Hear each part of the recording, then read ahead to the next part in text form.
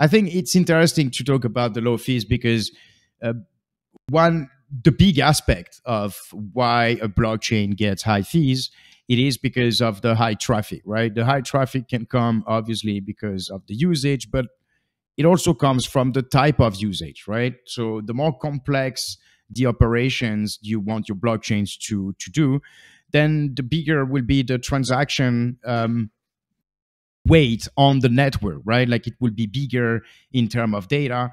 And so it obviously it will slow down. Like the bigger your operations are, and now the more complex they are, and the size of the block is limited. And so obviously now you get into limitations which make that to compensate and to make sure that it doesn't get stuck, then you have mechanism that makes the fee go up so that basically the system is always running. So that's some balance that you have in Ethereum and Bitcoin. And so on our side, it's not that it wouldn't happen if there would be insane usage and if we were starting to deploy some more complex mechanism like DEVM on Divi. But the thing is that we don't want that. Like the idea behind Divi, really the mindset is that we have to keep it lightweight, and this is also why the sidechain are coming as the great solution, because now we don't have to have everything on that blockchain and to face the same issues as others, which is, yeah, you have low fees, but now that you have actually activity, your fees are not low anymore. So that's not something that will happen to us, because the activity will, of course, be on Divi, but then anything that is based on services will not be on Divi, but it will be offloaded to sidechains. And that is how we will basically keep our low fee system, which is really critical, because you can see, again, I think we talked about that already, but if you want to use Ethereum or Bitcoin when it's crazy, it's just not possible, right?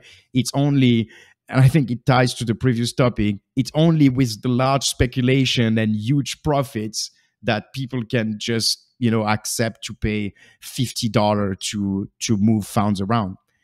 It's a double-edged sword. Obviously, when fees are high, that means that people have to use their currency or buy the currency at that higher rate. So it drives a demand.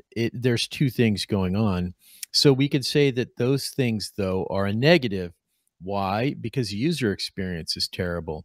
Nobody feels good about paying $100 to move some Ethereum or to move some, to pay for something in Bitcoin. Nobody wants to pay a high fee, and I'm talking about the USD valuation. So I think that there is a reason that people keep getting into these situations. Miners and validators benefit. Miners and validators benefit when things get crummy. The problem is that it makes everybody hate your blockchain.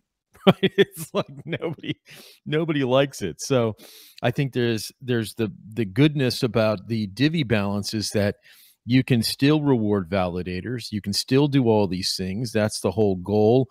That can come from the side chain, and that will improve the incentivization for those side chain validators to support that side chain. And then you have Divi. Divi should be the value transfer or the gas, if we want to say it, behind spinning up these chains. It's a different kind of philosophy, and it allows more people to participate.